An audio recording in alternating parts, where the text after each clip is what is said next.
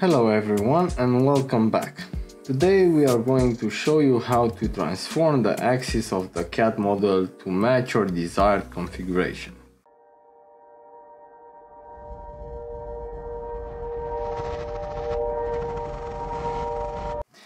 In PC DMIS there are two ways of changing the axis of the CAD model.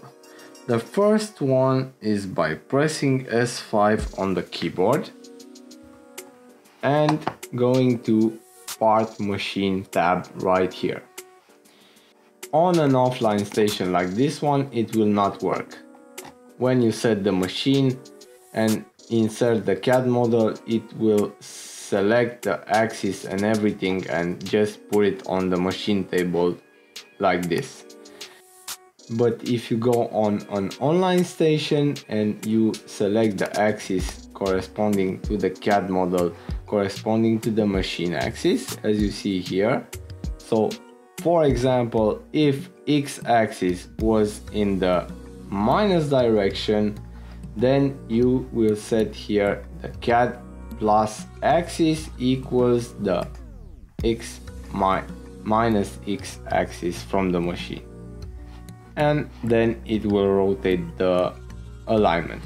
But as I said, I do not recommend this variant. The second option, and the one that I recommend, is by going to Operation, Graphical Display Window and Transform. Here you can rotate and translate on each axis individually. So for example, let's say that we want to rotate the z-axis 90 degrees. We can do that from here. Our machine stays the same and only the CAD model rotates. Let's say that I want to offset on x-axis 50 millimeters. Okay, so the CAD model goes 50 millimeters from the x-axis. Let's move it right back. Apply.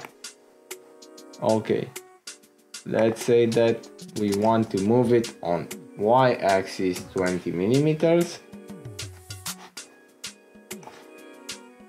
and another 20. So as you see, we can move it from here, we can rotate it. Also, if you go to Edit, Graphic Display Window, CAD Assembly, and select the CAD, right click on it and go to Transform, it will send you right back to option number 2. So use this option if you want to rotate or translate your CAD model in PC DMIS. Hope the information helps you. Have a nice day.